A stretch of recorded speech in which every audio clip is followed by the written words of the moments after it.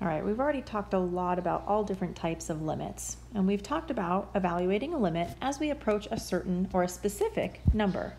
We've done it graphically, where we can look at a picture, follow the path, and see if we come together. We've done it numerically, where we punch in a bunch of numbers in our table of values and see if we approach the same y value. And we've also done it algebraically. Remember, when we do it algebraically, the very first thing that we're always going to try is direct substitution. If we plug in our value and we get a value back, well then that y value is our answer. If we plug in our x value and we get 0 over 0, remember there's a hole in our graph and we have to somehow get rid of that hole. Remember, we've factored and we've rationalized as our two ways of simplifying to get rid of our hole, and then we can try our direct substitution again. If we do our direct substitution at the beginning though, and we get a number over 0, any number over 0 means we actually have a vertical asymptote in our graph. And remember, as soon as we know that there's a vertical asymptote, there's only three options. We can either both go up, we can both go down, or one goes up and one goes down, and the limit truly doesn't exist. So we could say positive infinity, negative infinity, or truly doesn't exist. So we've done a bunch of things already. We've got one more thing to talk about when we talk about limits. What we're going to talk about now is what happens when we evaluate a limit as we approach positive infinity. So we're not actually specifically approaching a number, like approaching 2 or 3 or -7. What if we approach positive infinity? Really, what I'm asking you to do on that problem is figure out what's happening as we go really far out to the right. Or I might ask you to figure out what the limit is as we approach negative infinity. So what's happened if we go really far out to the left of our graph? Well, there's a couple different ways you can do these types of problems. One of the first ways is looking at horizontal asymptotes. We know that if there's a horizontal asymptote in our graphs, then our graphs kind of get really close to that line, but never actually touch. And as I go really far out to either positive infinity or negative infinity, my graph kind of gets stuck at that horizontal asymptote. It might go up and get stuck, it might come down and get stuck, but it ends up getting kind of stuck at that horizontal asymptote. If I can figure out where that horizontal asymptote is, well then my limit is going to approach that horizontal asymptote. It's going to get stuck there, right? And so if I can figure out what my horizontal asymptote is, then I know what my limit is, whether I go out to positive infinity or whether I go out to negative infinity. Because on any polynomial, it's going to be the same one either way, or any rational function, I should say, it's going to be the same one either way. So let's review how to quickly find horizontal asymptotes. To find a horizontal asymptote, I'm going to look at the degree of the numerator versus the degree of the denominator. I call them P's and Q's. If the degree of the numerator is greater than the degree of your denominator, if P is greater than Q, if the degree of your top is bigger, then my top, my numerator, is going to grow faster than my denominator, and there is no horizontal asymptote. That means my limit doesn't exist. Well, we're not going to stop there.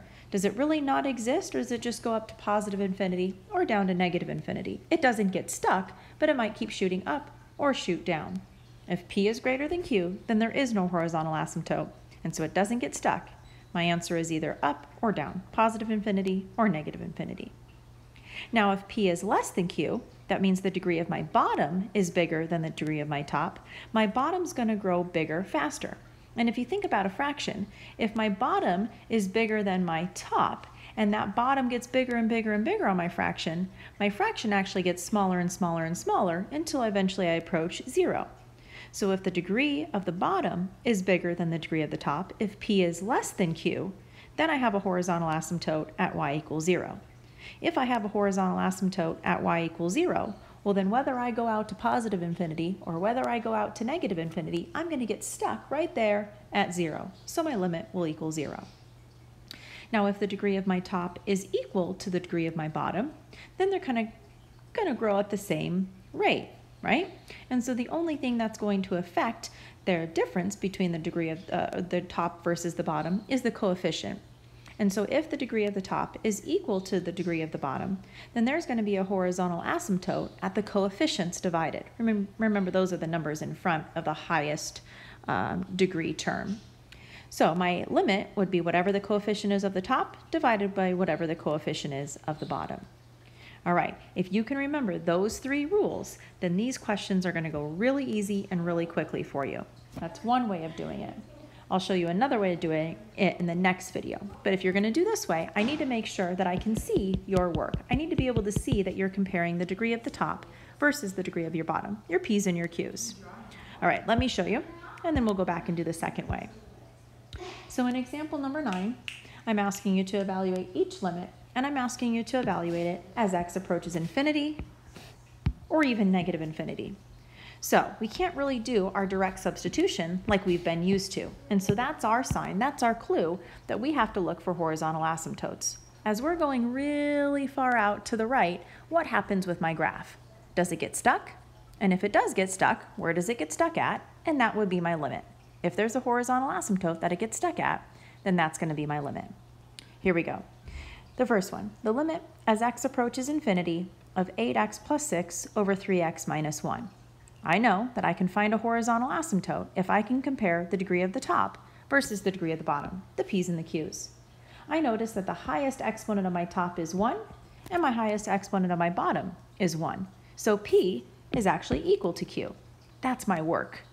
If I know that P is equal to Q, then I know that there's a horizontal asymptote at their coefficients divided. In this case, it would be 8 divided by 3. Since there's a horizontal asymptote at 8/3, when I go really far out to the right, then my graph is going to get stuck at 8/3, and that's what my limit's going to be, 8/3.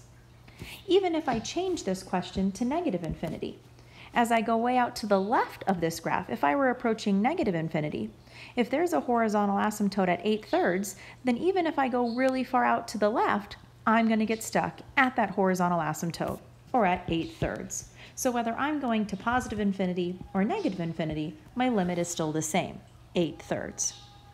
Look at B. B says we're approaching positive infinity for this rational function. I know then, as soon as I'm looking at positive or negative infinity, then I can compare the degree of my top versus the degree of my bottom. It looks like the degree of my numerator is 1, and the degree of my denominator is 3. That means the degree of my denominator is bigger. It's going to get bigger faster than my top is. That means P is less than Q. If the bottom grows bigger than the top on a fraction, that really means that my fraction is going to get smaller and smaller and smaller and smaller and smaller until eventually I approach 0. I know that there's a horizontal asymptote at 0. So whether I go out to positive infinity or negative infinity really, if there's a horizontal asymptote at 0, I know my graph's going to get stuck there and my limit is going to be 0. All right, 2 more. On C, I'm doing the limit as x approaches positive infinity, so I know I can look for a horizontal asymptote really far out to the right. It looks like the degree of my top is 2, the degree of my bottom is 1. That means my top is going to get bigger than my bottom, faster than my bottom. P is greater than Q. If P is greater than Q, then I know there is no horizontal asymptote. It's not going to get stuck. So as I approach positive infinity, my graph isn't going to get stuck. That means I have 2 options. It's either going to go up or it's going to go down. So here's what I'm going to do. I'm going to graph this in my calculator. I'm going to put the function into my y equals, making sure I put parentheses on the top and parentheses on the bottom, and I'm going to look at my graph. And I'm going to see really far to the right what happens. And it kind of looks something like this. Okay, it's an ugly sketch, don't but it looks something like this. So I know as I'm approaching positive infinity, my graph's going to slowly, slowly, slowly go up, up, up, up, up, up, up to positive infinity.